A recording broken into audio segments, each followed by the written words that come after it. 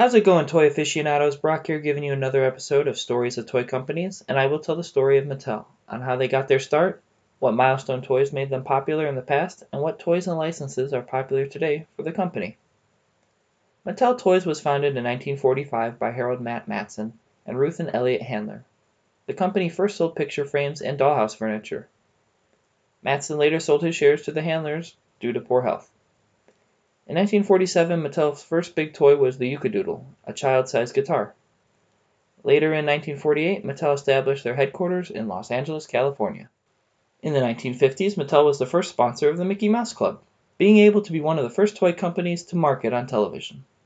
Notable products they made in the 50s were the Magic 8 Ball, the iconic Corn Popper, Xylophone, and the first Barbie doll.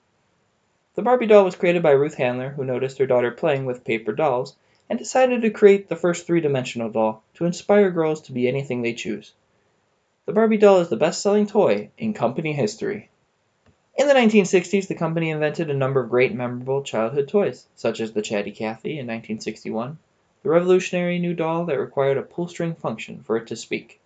Other toys included the Ken doll, Christy the first black doll in the Barbie line, the Chatter Telephone, first Barbie dream house that was made out of paper, and the popular Hot Wheels miniature toy car line.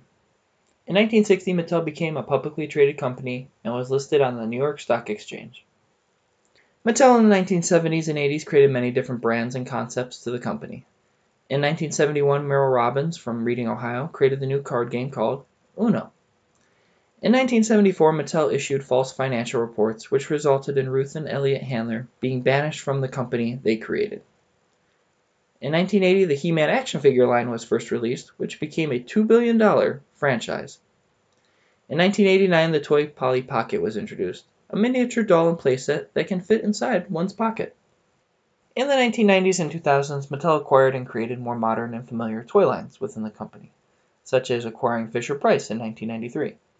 In 1998, Mattel received the American Girl doll brand, opening the first American Girl store in Chicago, Illinois. In 2000, the company acquired the toy license to the Harry Potter brand, creating various products from the films. And in 2002, acquired the license for the DC and Looney Tunes characters. They would lose the DC license in 2020 to Spin Master.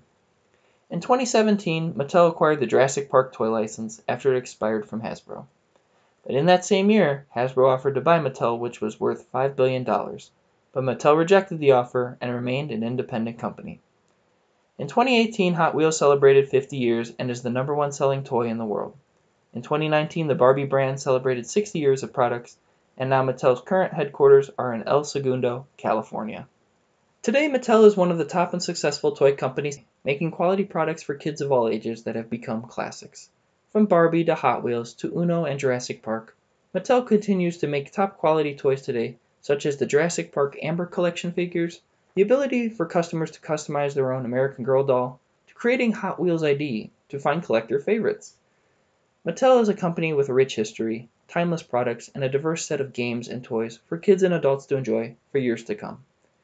Make sure to like, comment, share, and subscribe to the Talking Toys podcast channel on YouTube and Odyssey for our podcasts, shorts, and documentaries. For all of our news and updates, check us out on Facebook under Talking Toys in the link in the description. I'm Brock Lauer, and may your hunts never end out of stock.